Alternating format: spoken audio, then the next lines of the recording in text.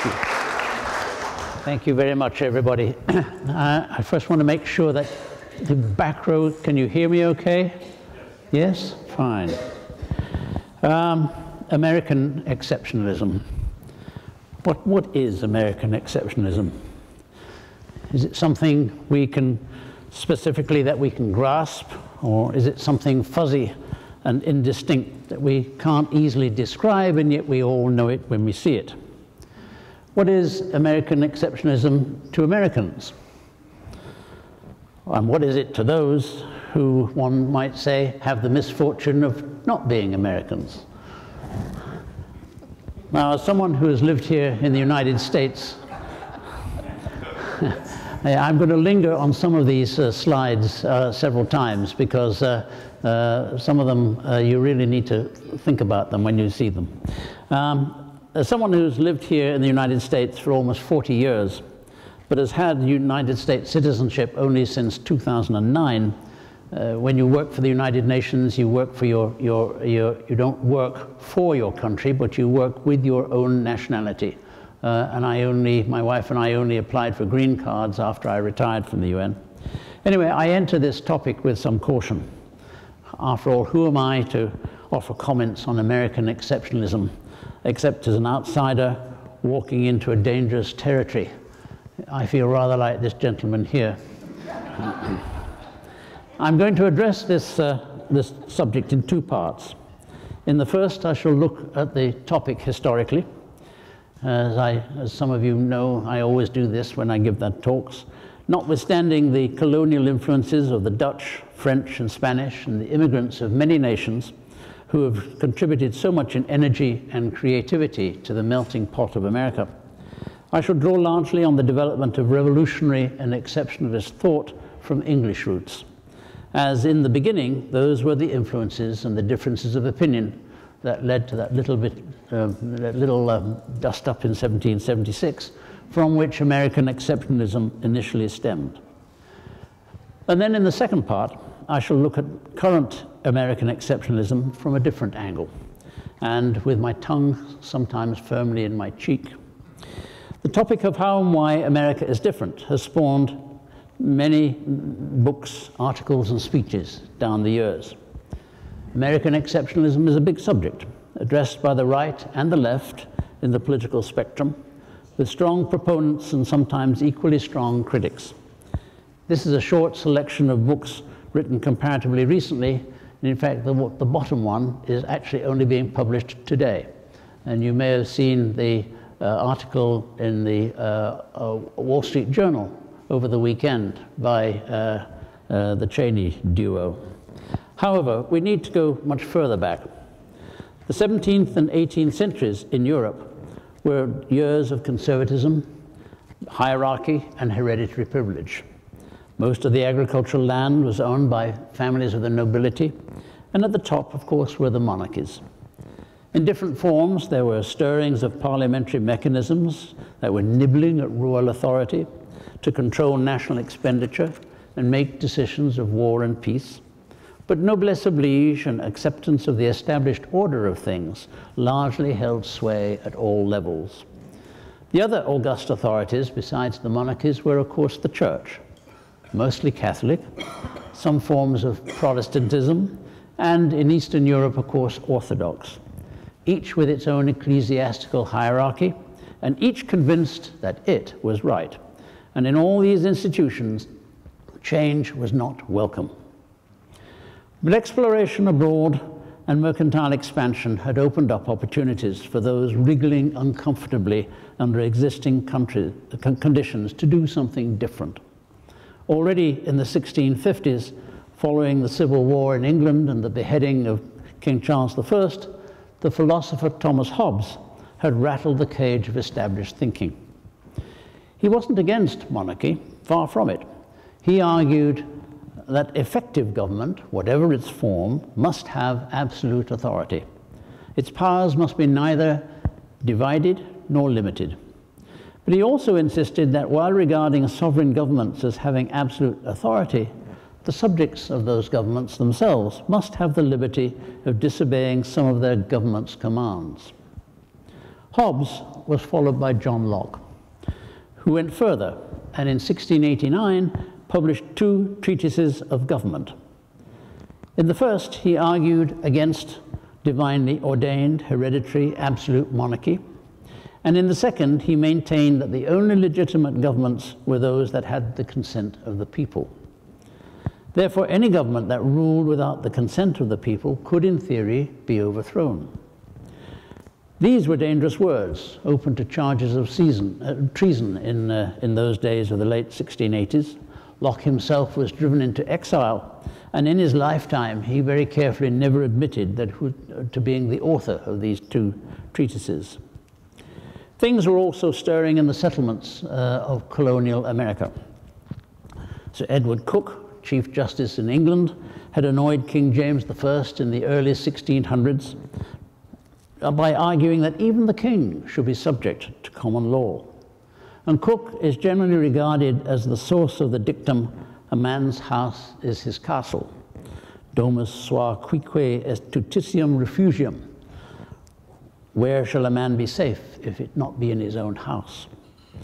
He was involved in writing the charter of the Virginia Company, and his legal views and writings later became the bedrock of study by Thomas Jefferson and others.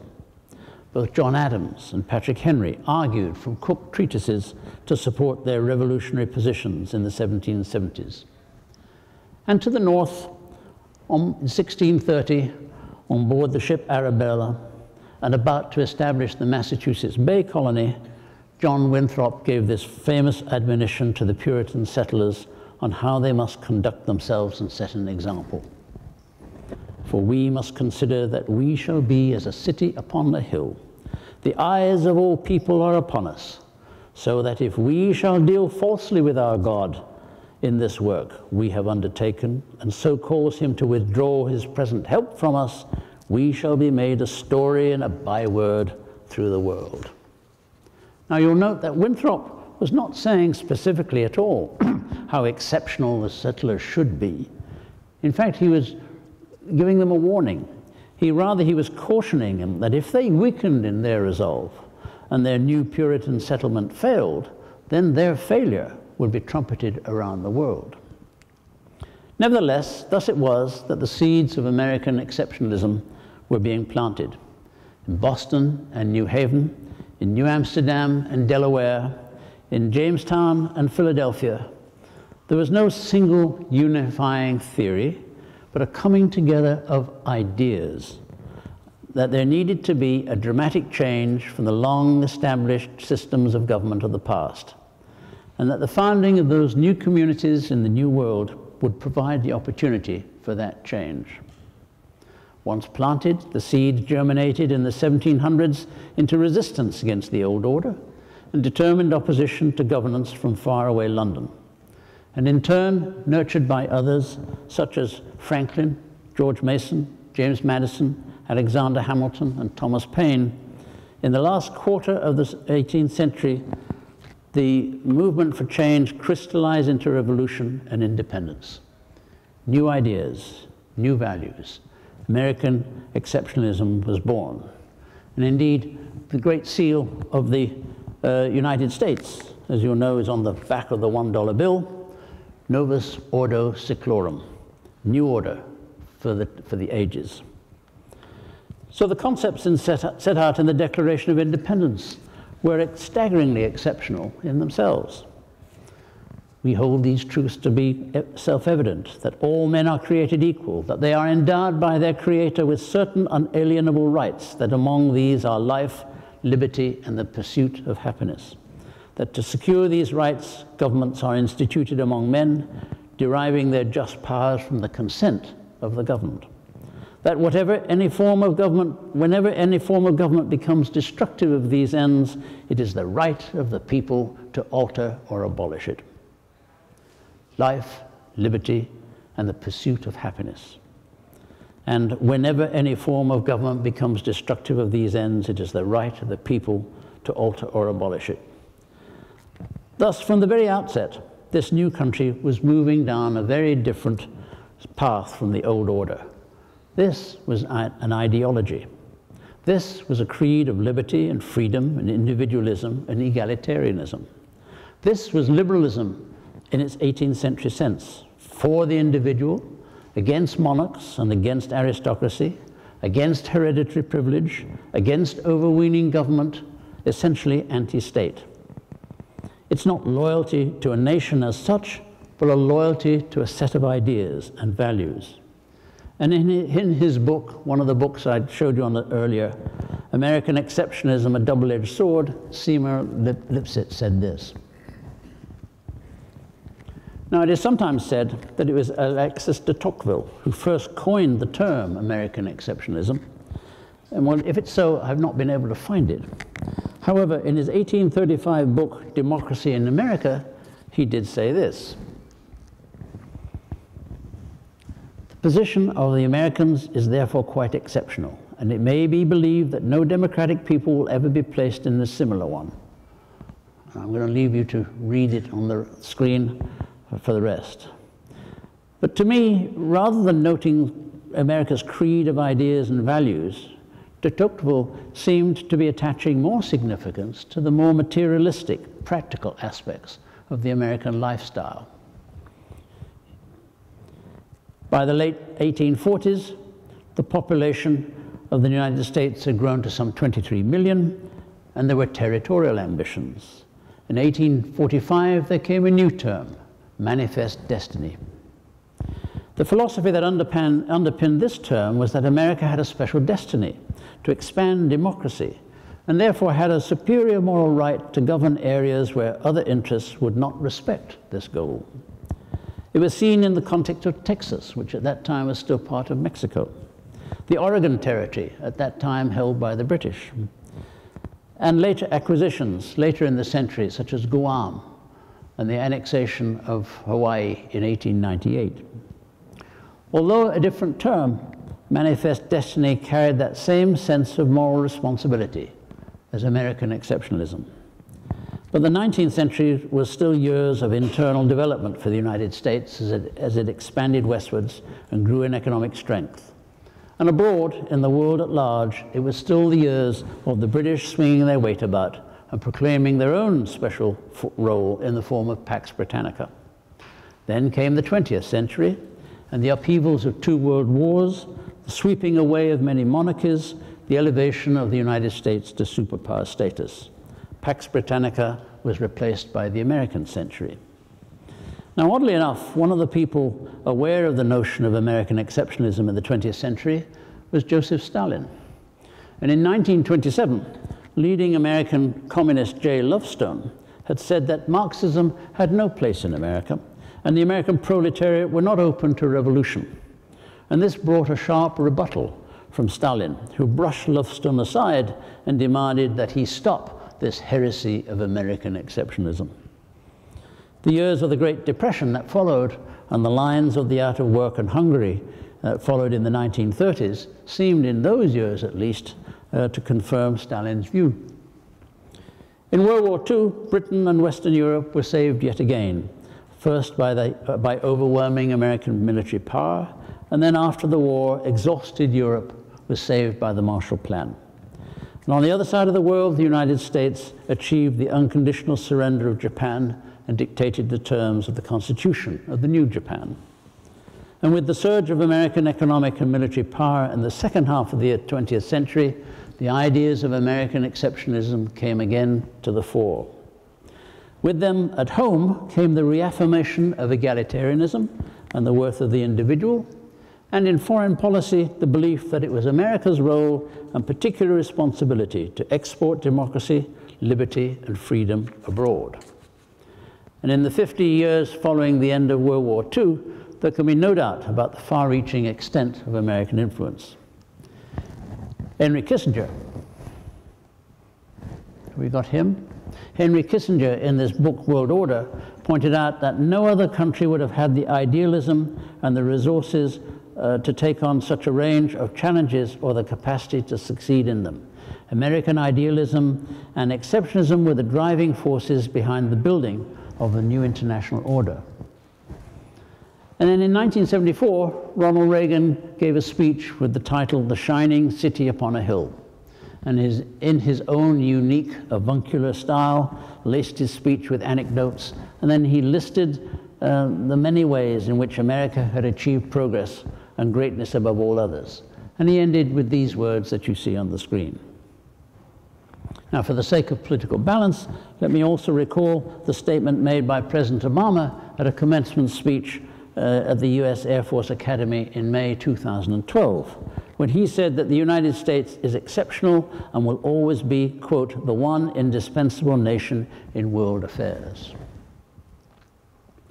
Newt Gingrich, in his book, A Nation Like No Other, Why American Exceptionalism Matters, maintains the view that America's greatness, America's exceptional greatness, is not based on the fact that America is the most powerful, most prosperous, and most generous nation on earth. Rather, he says, these things are the result of American exceptionalism. And if this was the case, one might expect that other nations would clamor at the door to adopt similar policies. Yes, many Americans look with envy at America's general standard of living. They flock to American movies.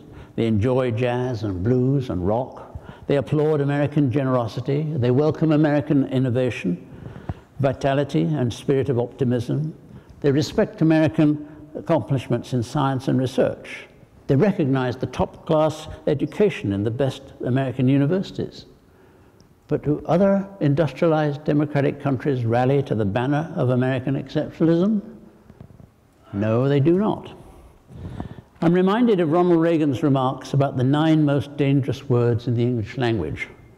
I'm from the government and I'm here to help.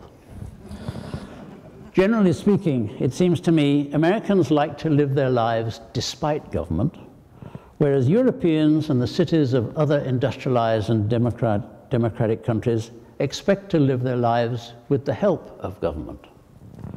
They accept that an important role of government is to level the playing field, stop the rich getting too rich and the poor from being too poor, make regulations that respect individual rights, but at the same time benefit the community as a whole, provide freedoms, but at the same time assert controls for the common good.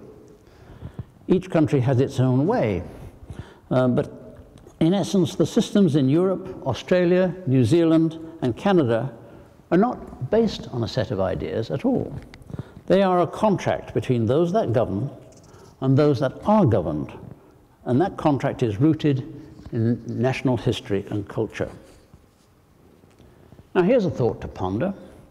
One of the aspects that is different here in America is the apparent reversal of the terms conservative and liberal. It has always seemed a little odd to me that the Republicans don't call themselves liberal and the Democrats don't call themselves conservative. In several respects, what Europeans call liberalism is what Americans call conservatism. Liberalism in Europe is resistance against state authority and an emphasis on laissez-faire. Liberals in Europe object to restrictions placed on them by government, and they reject the concepts of aristocracy and social class hierarchy. Conservatives in Europe, on the other hand, while extolling the virtues of private enterprise, prefer to maintain the status quo and the stability of established governmental authority. And it can be argued that no other industrialized democratic country defines the terms conservative and liberal as here in the United States.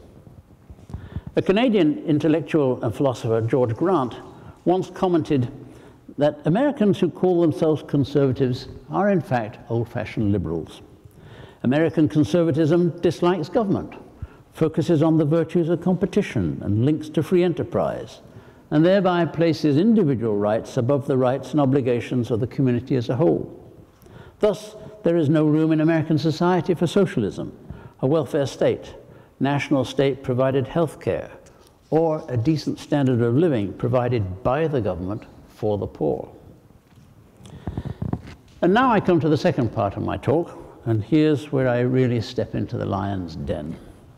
And if I may mix my classical metaphors, I come neither to praise Caesar nor to bury him. But why do many non-Americans question the products of American exceptionalism? In day-to-day practical terms, and away from the lofty ideals and self-praise and patting each other on the back, How different is the United States from other industrialized, democratized nations in the rest of the world? Because there is another side to the term exceptionalism, and that is, how different are you? Here's a series of charts. Some will amuse you, some may surprise you, and a few may hurt. American exceptionalism. Let me start with this one. I hasten to add that this is an American cartoon, not a foreign one. Celsius versus Fahrenheit. Let's start with the simple ones. USA is almost alone in the world in using Fahrenheit. All others have moved on and used Celsius, except Puerto Rico, Belize, Cayman Islands, and small American territories such as Palau and Guam. They're so small that you can scarcely see the little orange spots in the Caribbean of Belize and the Cayman Islands. Metric versus imperial. Here the United States is in slightly greater company, but again the rest of the world has moved on. I'm not urging you to support Lincoln Chafee as president, but the fact remains that the only other countries not using the metric system are Liberia and Myanmar. And Myanmar itself, in 2013, announced that they intend to go to metric. And by that, after that happens, you'll be left alone with Liberia. Now, in 1999, NASA lost a $125 million Mars orbiter because the Lockheed engineering term that built the craft used metric units, while the NASA mission navigation team used imperial units for a key spacecraft operation. The mishap moved the orbiter too close to the Mars atmosphere. The orbiter broke up in pieces and it burnt up. Britain, of course, is still schizophrenic. Brits buy their gas at the pump in litres and then drive off to cover their distance in miles, not kilometres.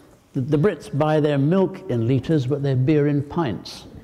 If you get a quart of milk in UK, it actually is 1.136 litres, but it's still the same sort of looking. Mind you, of course, a British quart is different from an American quart anyway, right?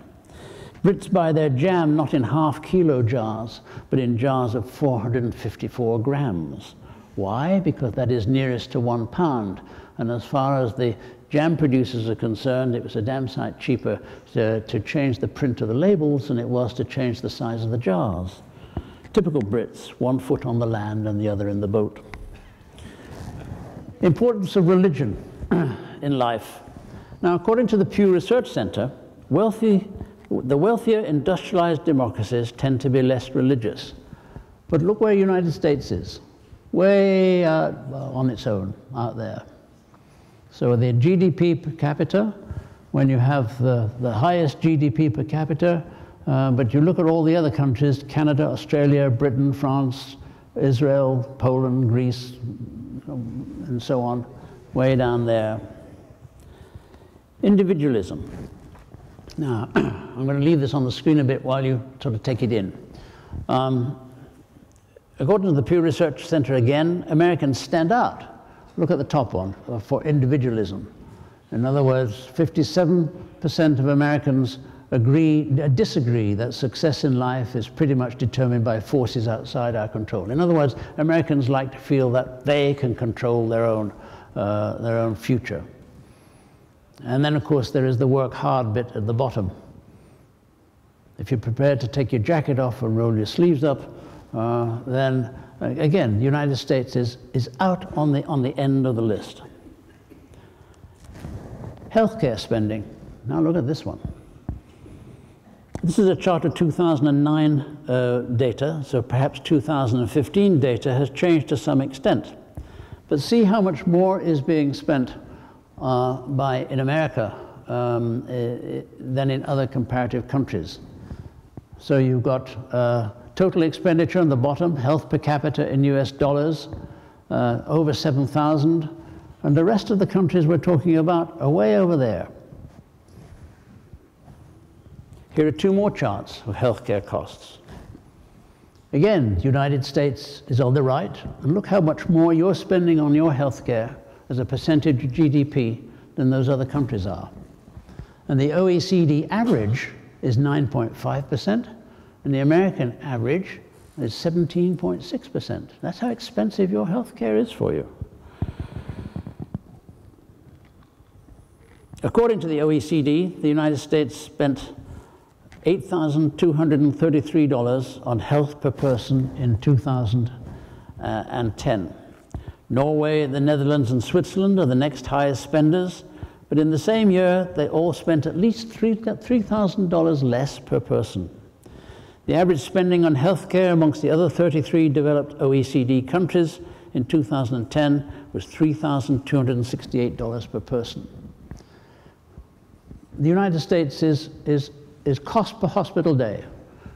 I mean, it is just amazingly more expensive here, and it doesn't necessarily mean that the healthcare is all that much better. The United States is very different. Time off for new parents. This is a chart, again by the Pew Research Center, showing what countries give by government law, not by private companies, private firms, but by government law, of paid leave for a new parent, or protected leave, i.e. unpaid but protected.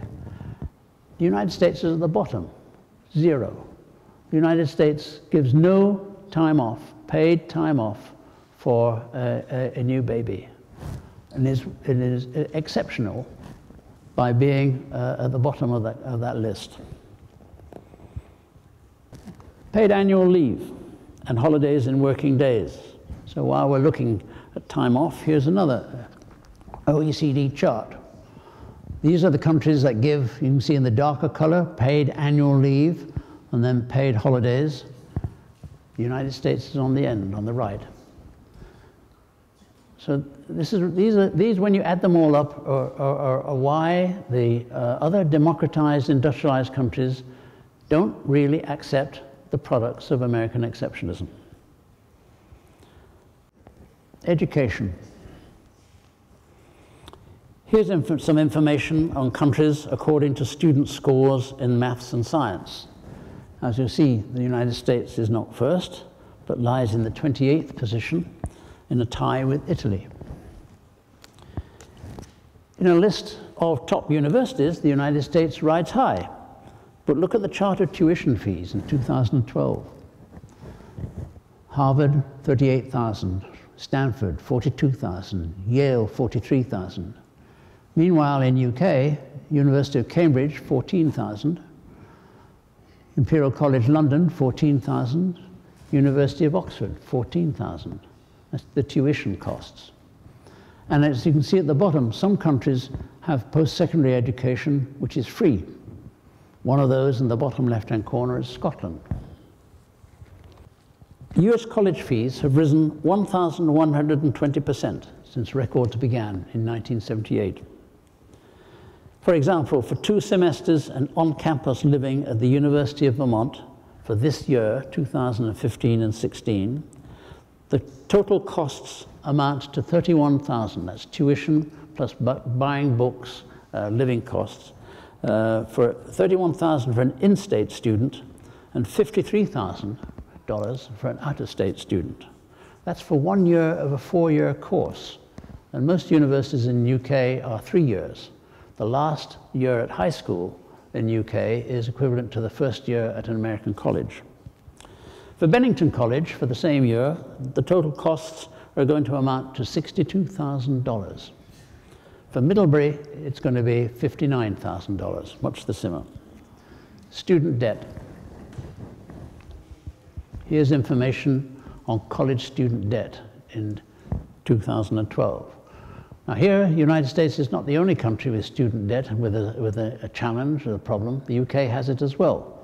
But on the other hand, tuition in the UK is limited by government down to £9,000 per year. That works out at $14,000. That's why that figure was at $14,000 before.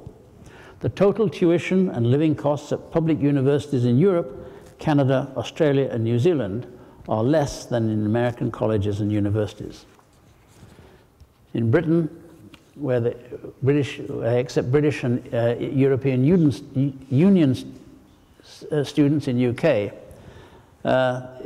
these publicly funded institutions in England and Wales are allowed to charge tuition fees up to a maximum, as I said before, of £9,000 a year.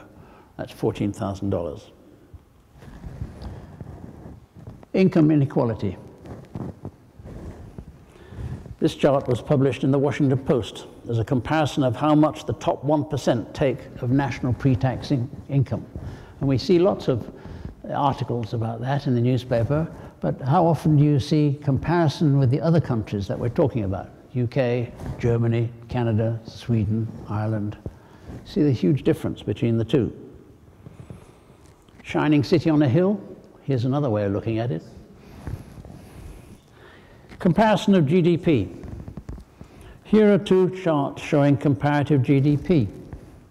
Now in the first, as you can see, America is clearly exceptional. The second one compares the GDP of individual states with respective countries around the world. As you can see, if California was an independent country, it by itself would be the 8th richest country in the world. If Texas was an independent country, it would be the 12th richest country in the world. It has the same equivalent GDP as Australia. While we're at it, Vermont's GDP is roughly the same as that of Latvia, but fortunately, Vermont is in a better geographical position. Election costs. Look how much it costs to elect a member of the House of Representatives. Now, you have a big country with much bigger areas for people to travel and get their message out. That I understand. But different countries have different arrangements, and other countries, the rest of the world, doesn't wish to follow the American example. In the United States, the candidates themselves have to raise the bulk of the money to cover their expenses, and they're heavily assisted by interest groups or individuals. But in most other democratized, industrialized countries, the major source of money for elections is public funding. That was the costs in the election in Britain in May of this year.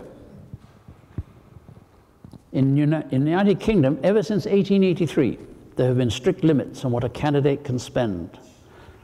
A candidate can spend in UK no more than $39,000 to have him or herself elected. And these amounts are supplemented by monies from government and national party funds. You see that by each candidate, $39,000 plus 6p per registered voter for rural areas and 9p per registered voter provided by the government for voters in urban areas. It is the political parties that can raise money, not the candidates. And this arrangement means that, unlike here in the United States, the elected member is generally not beholden to return the financial favors of an individual or business or a group. And in UK, there is also a ban on paid political broadcasting. And this has been a major factor in reducing the amount of money that political parties themselves have to raise. Guns. Guns in private hands. This chart shows the proportion of guns in private hands. Americans have a proportion much higher than almost all other countries in the world. A study in 2013 estimated that there are 88.8 guns per 100 people in the United States. And among industrialized countries, the next highest is Switzerland, with 45.7 guns per 100, and Finland, with 45.3. And in both countries, the numbers of gun-related deaths in proportion to the population are 1/3 of those in the United States. The United States has got something like a population of 320 million, and you have almost 300 million guns in private hands. Gun deaths. The United States is on the left. An international comparison chart of gun deaths per 100,000 people. And you see how far out of step the United States is with other countries, and democratized, industrialized countries. Currently, there are 92 gun deaths per day in the United States, per day. And as you can see in brown, the higher proportion of those are suicides, and the lower proportion are murders. Mass killings. If we define mass killings as 4 or more victims, such as Newtown, Aurora, Virginia Tech, and the Emmanuel Church in Charleston, South Carolina, just last June. According to a report in USA Today, since 2006, there have been more than 250 mass killings in the United States. That's roughly 1 every 2 weeks. Gun control. This is what The Economist said just 2 months ago about the chances of gun control in America.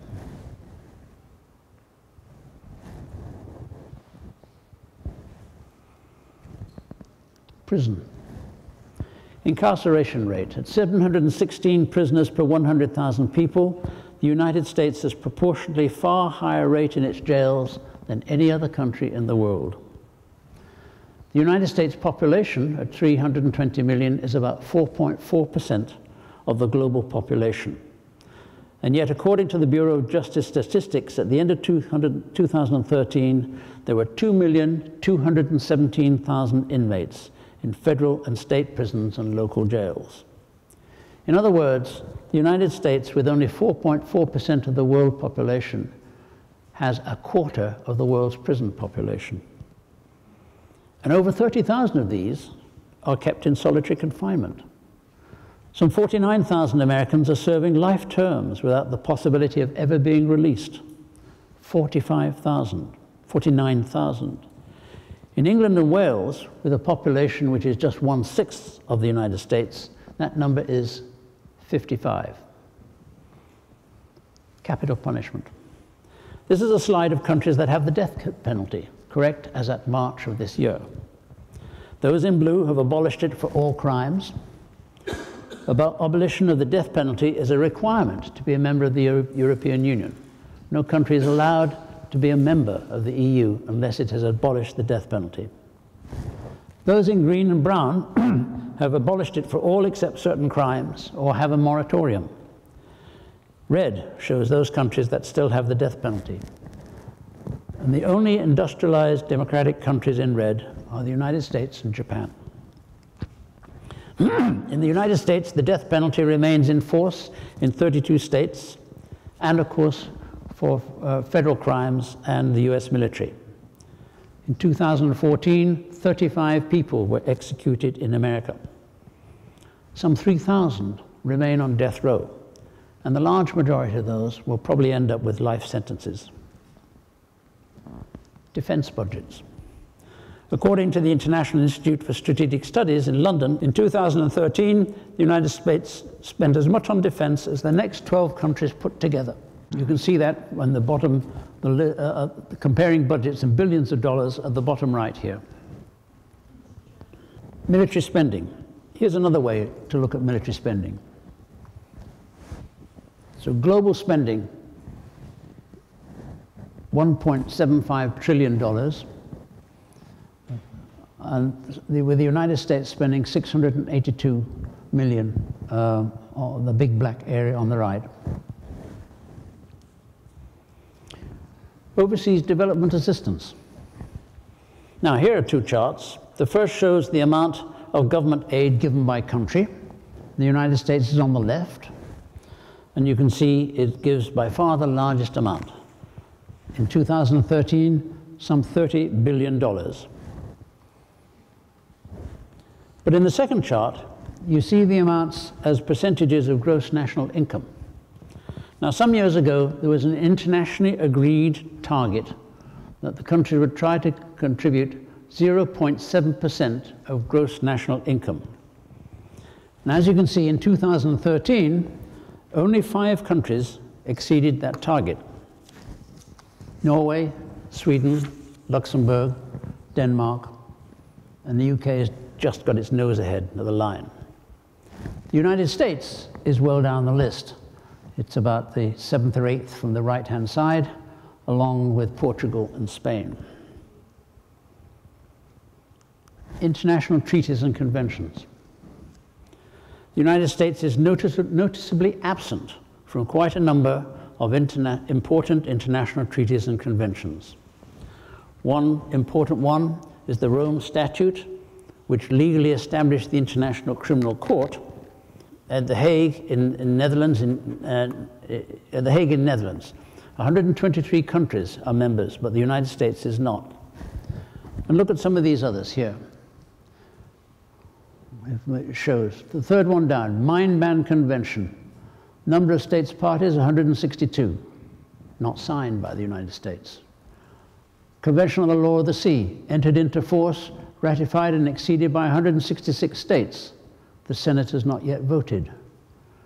Convention on the Rights of the Child, 194 states parties, signed by the United States in 1995, but not yet ratified.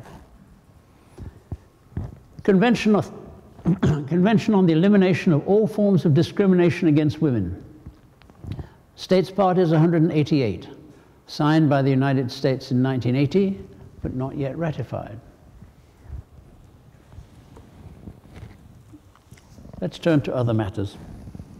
Baseball. Here's a chart where baseball is played in the world. Now, I'm always amused that the World Series is played by men on high salaries, but only involves teams from the United States.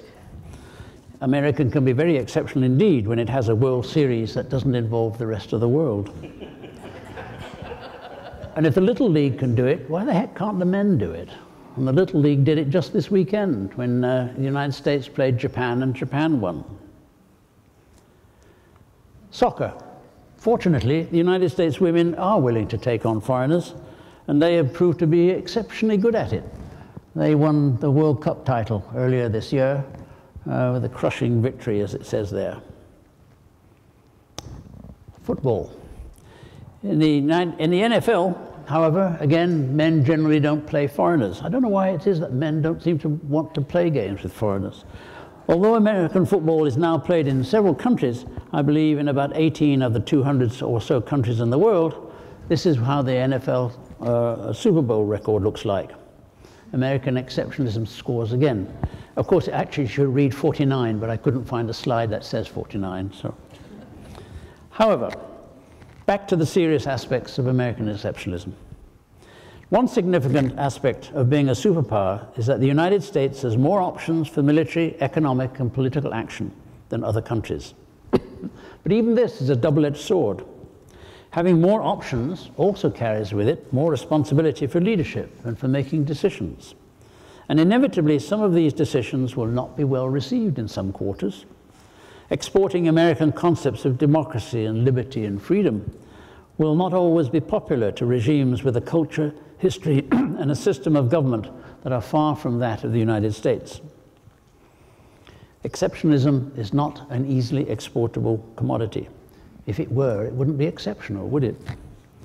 Another practical factor we must recognize is that the United States is very fortunate geographically. Almost all its territory is situated in the temperate zone, neither too hot nor too cold, and blessed with large areas of agricultural land. And it has plenty of raw materials and natural resources. And of course, internationally, it has borders with only two neighbors, neither of which is a threat to the United States' national security. In some ways, it is perhaps this geographical separation from most of the rest of the world that has given the United States the distance and space to develop like no other. But distance and space themselves are insufficient to account for American exceptionalism. And therefore, we have to come back to the concept of ideas and values. It has often been said that America is an ongoing experiment.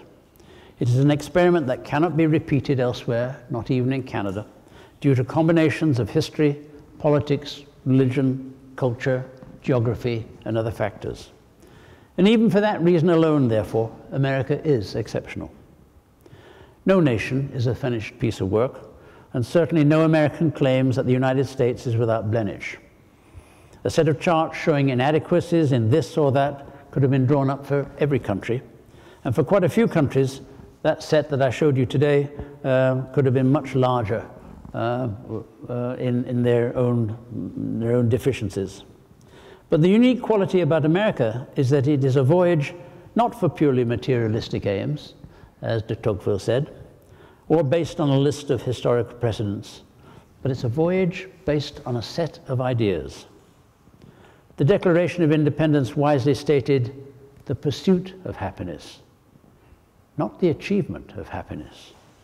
And the American ideology has no specific destination. It is how the journey unfolds that matters. It is better to travel than to arrive. Now, whether you're a supporter of President Obama or not, he has shown on several occasions that he can make a very good speech. And his speech at Selma last March really was an excellent one. If you didn't watch it on television or read it afterwards, I really do urge you to do so. So I'm going to close with a few extracts, not for what he said about Selma, but for the way he described American exceptionalism. He said, "What greater expression of faith in the American experiment than this? What greater form of patriotism is there than the belief that America is not yet finished, that we are strong enough to be self-critical, that each successive generation can look upon our imperfections and decide that it is in our power to remake this nation to more closely align with our highest ideals." That's why Selma is not some outlier in the American experience. That's why it's not a museum or a static monument to behold from a distance.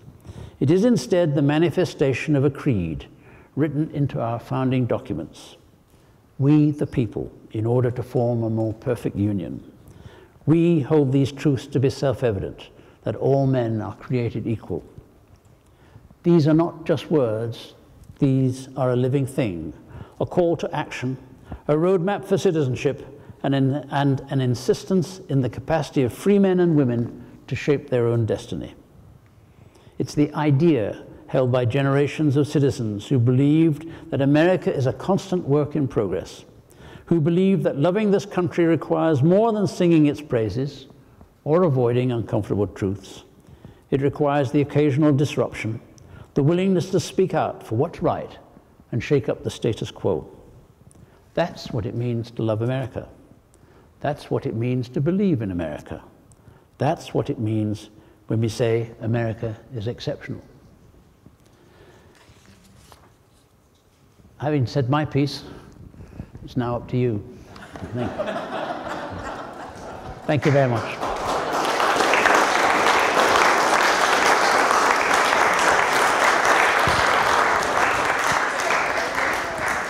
Now, I believe rather than question and answer here, this is some subject you're going to have some views on, and I'd encourage a discussion. I'd suggest that the reason that we are exceptional to the degree that we are is probably accounted for the fact that we are relatively young and that we are a mixture of many, many different races and many different traditions, and that we don't have to fall back on traditions that go back maybe hundreds or thousands of years, that we were uninhibited in developing ourselves, and therefore we weren't hindered by a lot of the things that normally hinder other nations. And I think that that's probably why we have been exceptional. That's not to say that we've always been right, and I fear that we probably are heading into some rough waters, because I think that more frequently we're not right. But I think that up to this point, we've been relatively uninhibited, and that has contributed to our strength. And as an example, while we do spend more on defense, we do that because most of the other free countries of the world look upon us, depend upon us to defend them, so that we take responsibilities that are perhaps beyond what we can always assume to be adequate or proper, but we are willing to do that to defend what we believe in, right or wrong. So I think that that's what creates the exceptionalism to the degree that it's desirable. Thank you. One point, one aspect of exceptionalism that I thought you were going to touch on and didn't is its relationship, at least the rhetorical, belligerent side of exceptionalism in America, with perhaps imprudent ventures abroad, particularly since 9/11, including Iraq twice, Libya, and so on. Any thoughts on that at all? Every country that's a superpower, I mean, the British did it, the French did it, the Spanish did it, the Romans did it, you know, tends to pursue their foreign policy abroad and get involved in things which they believe at the time are well justified, and then with the looking in the rear mirror of history, then they sort of really wonder about it. I was at the United Nations, and as you'd heard my introduction, I was involved in the arms inspections and weapons inspections in Iraq. I remember watching Colin Powell at the UN Security Council on the day that he was making that speech with the head of the CIA sitting behind him and saying that Iraq had weapons of mass destruction. And I knew from my own experience that they had no nuclear weapons of mass destruction. We had destroyed their capacity to do that. Not only had some been destroyed by Tomahawk missiles, but we came across things which the missiles had never even touched, and we destroyed them. They had no delivery system, no bombers, and I was the chief inspector of a couple of the ballistic missile inspections, and I knew that we had accounted for everything except possibly 20 of their Scud missiles, and any that they might exist basically had not been used, had not been refueled, had not been trained. They were pieces of agricultural machinery that wouldn't have worked. I knew that he didn't have biological weapons. Biological weapons are very difficult to weaponize, and he'd not got that far. The only thing that he might have had would be battlefield chemical weapons. And in the end, if you remember, that invasion took place, and then the CIA sent in a team to find, and they didn't even find those. It was kind of whipped up at the time, it seemed to me, both for political reasons and for by the media. And I think there's always a danger of that. So I think in a sense it goes with the territory of being a superpower, because as I say, superpowers have more options for action. If you're America, you have options from A to Z, because you have the power, the military power, the responsibility of leadership and everything else. If you're a small country like UK, your options are only probably A to F, you know. If you're Denmark, they're A to C. If you're Luxembourg or Romania, they're A or not even A at all. Do you see what I'm getting at? And so what happens is that big countries are always going to be faced with this challenge of what they should do about it. And I think whoever's in the White House, be he or she, Republican or Democrat, is always going to be faced with this thing. Some of you know I've mentioned this before in conversation. I think the telephone call that no president wants to hear at 3 o'clock in the morning is, Mr. President, we have to tell you that Israel has launched an attack on Iran. Because in those circumstances, the United States would be forced by its security agreements with Israel to come to that assistance. And in so doing, you know, Iran is 80 million people. It's not 22 million people like Iraq. It's a very significant country, and there will be a whole host of unpredictable consequences. And unfortunately, therefore, long-winded answer, I'm afraid, but I think the pressures that are on the leadership, the political leadership of any particularly powerful country, any superpower, are such that every now and again there will be these ventures which, with the benefit of hindsight, one would say, I wish we hadn't done that. And It's not an answer particularly, but I mean, you know, that's the way I feel. Sorry, Dan. Given your experience with arms control, how comfortable are you with the inspections protocol under the Iranian agreement? I'm in favor of the Iranian deal. I think the Iranian deal is bound to have its difficulties. It's bound to have its challenges. There are bound to be times when virtually all hell will break loose between what are the Iranians up to, are they cheating or not, or whatever the case may be. But in any international or any negotiation on a difficult subject, concessions and compromises always have to be made. Otherwise, you don't get a deal at all. I think there are weaknesses in the deal that has been done, but from my own experience, personal experience of working with inspectors from the International Atomic Energy Agency, they are feet on the ground, head screwed on, hard-nosed people. They are not easy rollovers by any means.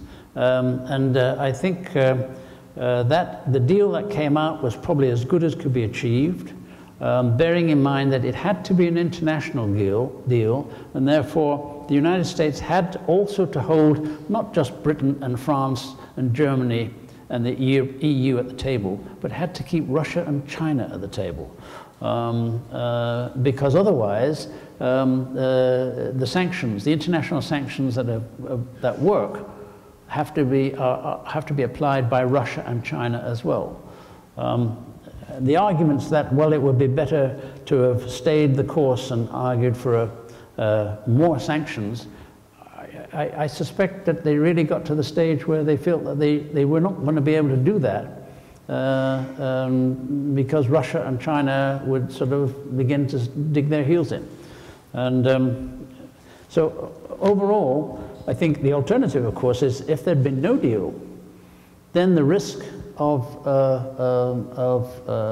Iran going ahead, achieving breakout, and achieving some sort of nuclear weapon capability within 2 or 3 months, whereas that has been put off for at least 10 or 15 years, 10 years and 15 years, and that is better than having no deal at all. So I'm in favor of it. Well, first I want to defend Vermont. We have more guns per capita than any other state except North Dakota, and we are at the very bottom when it comes to gun violence. So, in a sense, I'm not a fan of guns, but it's an interesting point. Also, I'd like you to expand on de Tocqueville's observation was something, and I'm paraphrasing, that when politicians discover they can buy voters with their own money, blah, blah, blah, blah. So that seems to be what's happening. Why don't other countries have this same problem? I personally think the American political system is seriously compromised. It's compromised by 3 things, 3 major things. One is gerrymandering, and both the parties have done it. One is money, and as Trump says, hey, I don't need anyone to buy me because he brings $1 billion of his own money to it. But the others all have to have these super PACs. And once you do that, if I'm a pharmaceutical industry and I sort of say, look, I can help you get yourself elected and my company will be able to give you $100,000 towards your election campaign. And when you're a member of the Appropriations Committee, I do hope you'll remember who gave you the $100,000. That to me is wrong. Well, I'm talking about it from the other direction. A politician says, for instance, I will give you all eyeglasses, or I'll give you all summer camps for your kids, and gets votes that way. So I understand the lobbyist influence and the money coming to the politicians, but the politicians buying voters by saying, I'll give you this, I'll give you that. Well, Judy, I mean, you've been a politician in your life, and you know what it is. There's a great tendency in a democratic society to try to win as many votes as possible by promising that you can do things. But as Governor Cuomo once said, you know, you campaign in poetry, but you govern in prose, you know, and that's a fact of life. The third thing that I think has compromised American politics is the politicization of the Supreme Court. But here I'm opening another seam of Steve. First, I'd like to thank you, Derek. I thought that was an absolutely wonderfully stimulating talk and provocative.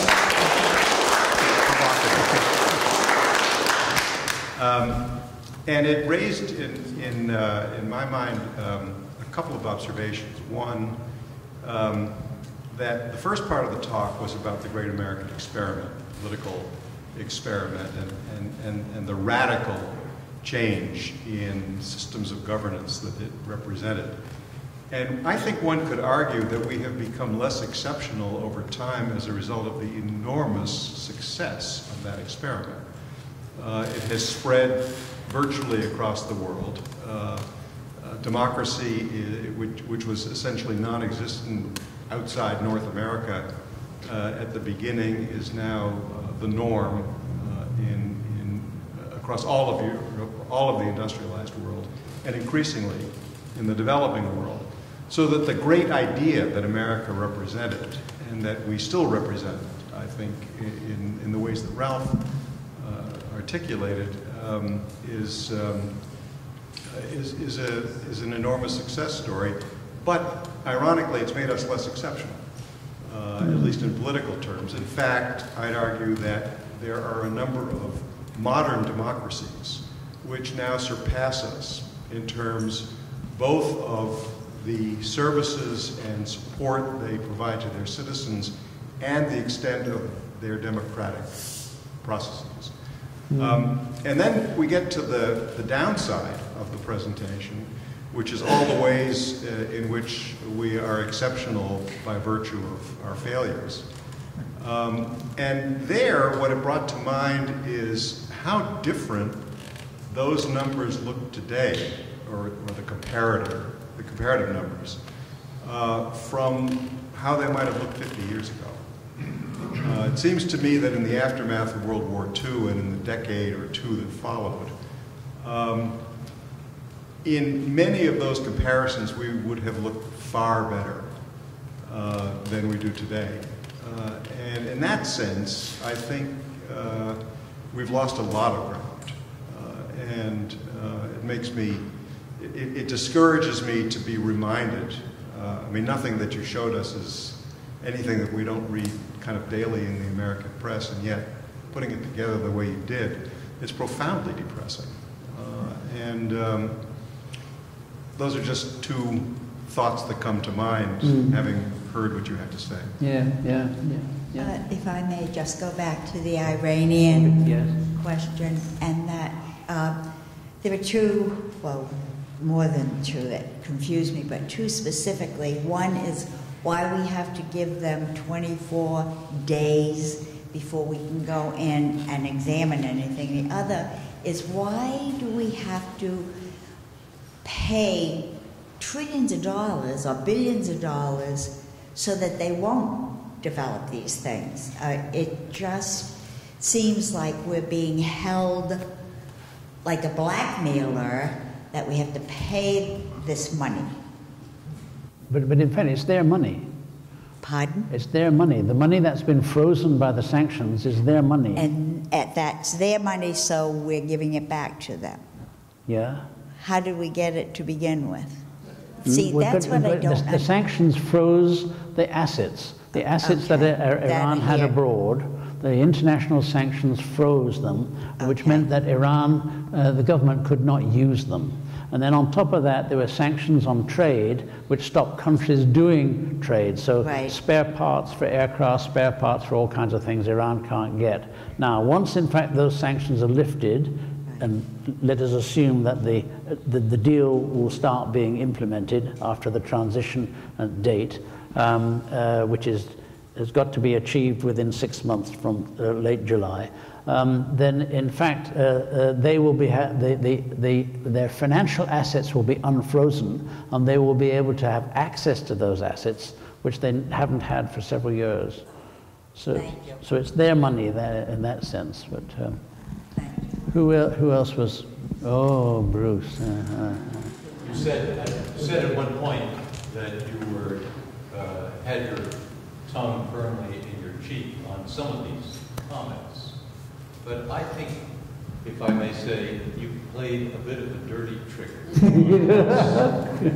by starting out, as Steve said, enunciating, repeating, reminding us of the great principles on which the country was founded, and then turning the tables as you came to your next section and showing us all the places that we were falling short of our own principles and expectations.